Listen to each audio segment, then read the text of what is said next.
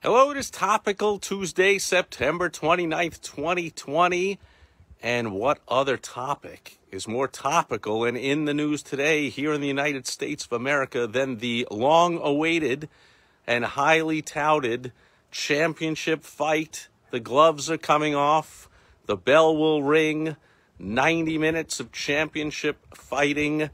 What's the Michael Buffers thing? Let's get ready to debate Trump and Biden. Two old men with a history of corrupt dealings, of mistreating and abusing women, whatever. And I'm sure they have lots of other things in common. Oh, yeah. If you listen to their opponents, both of them will be the end of the U.S. as we know it. They're both going to drive the U.S. Off a cliff.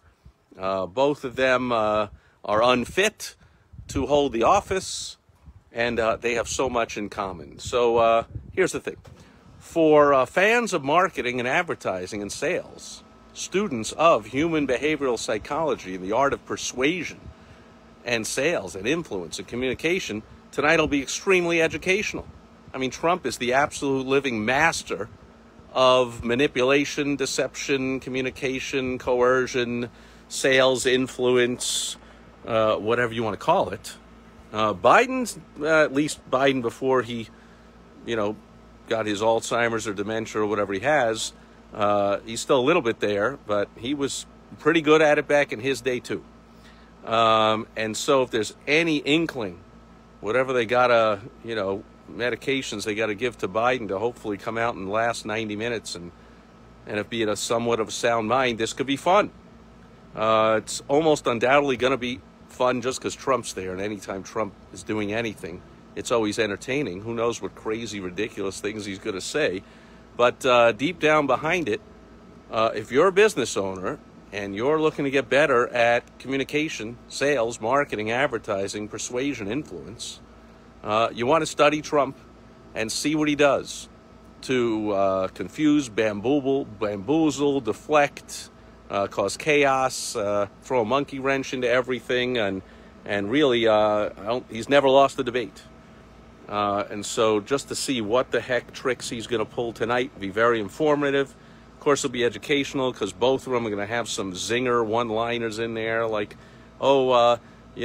Trump, you didn't pay any taxes. I released my tax returns. Biden's going to say, how come you don't release yours? And Trump's going to say, well, I don't know what Trump's going to say, but he could say, yeah, you can release your taxes all you want. That doesn't matter. I want to see the taxes of your family because that's where your corrupt dealings shovel all the money to. So where's Hunter's tax return? That's what blah, blah, blah. And whatever there is in the sparse, fake distanced, fake mask-wearing BS distancing audience, there'll be some kind of reaction. So there are going to be all kinds of tidbits and entertaining stuff like that. So it should be fun. And it'll definitely be educational to those who are students of persuasion, communication, manipulation, influence, sales. In the long run, though, of course, basically completely meaningless. Every 4 years here in the U.S., we're told this is the most important election of our lifetime. And it's never, not only the most important, it's pretty much not important at all. Certainly not to a business owner. Okay, we just need to know who's in office to adjust our strategy accordingly. So the nation as a whole, and certainly business owners, survived 8 years of Bush, disastrous 8 years. We survived 8 years of disaster of Obama. So far, we've survived 4 years of Trump. We'll survive another 4 years of Trump. We'll survive 4 years or 1 year or however long Biden could possibly make it. We'll survive that too. We just need to know, and that's why the market, by the way, keeps going up and up, right? Up and up and up under Bush until they had the crash and the dip. Then it went up and up and up under Obama, up and up under Trump, because smart business people don't care whether there's a socialist or a capitalist in office. We don't care whether it's a swamp-dwelling, corrupt, lifetime corrupt government official, or it's a newcomer to Washington who's only been corrupt in his private life, but hasn't really ripped off all the taxpayers for 47 years like Biden. It doesn't matter.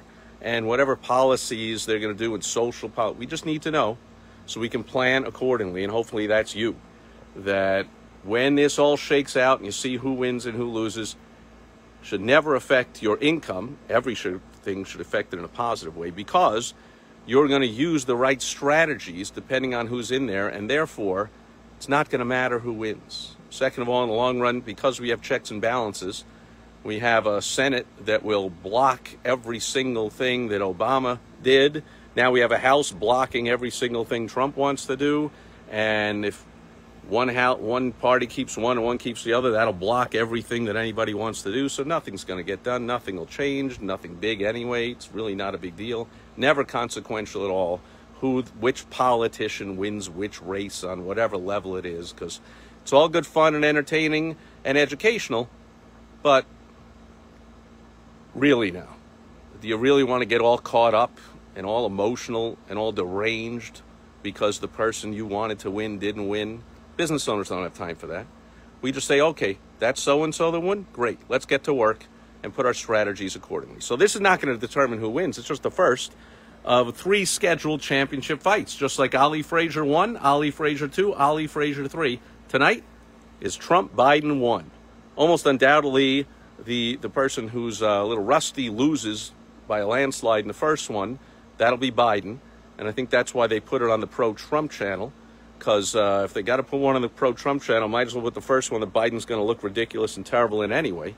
But then he'll shake off some of the rust, and maybe he'll be better in the second and third ones. And for those, they want him on the friendly leftist channels, which will lob him more softballs and let him get away with stuff and whatever. So, again, that's another thing to study and see how that's all working out. So, consequential? No.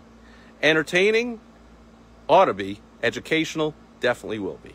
I'll be tuning in. I think we're going to get Super Bowl-like numbers. Up to 100 million or more Americans will be watching this thing. And I'll probably watch it 2 or 3 times to dissect the whole thing, and then I'll run it by other experts in human behavioral psychology and body languaging and all the psychology behind everything, and we'll be dissecting this and talking and looking at it and learning from it. Who wins the election? It's not really going to matter, but we're going to have fun in the debate. So hope you do too. Thanks for being here on Topical Tuesday. I'll catch you back here tomorrow on World Wide Web Wednesday. Over and out. Bye-bye.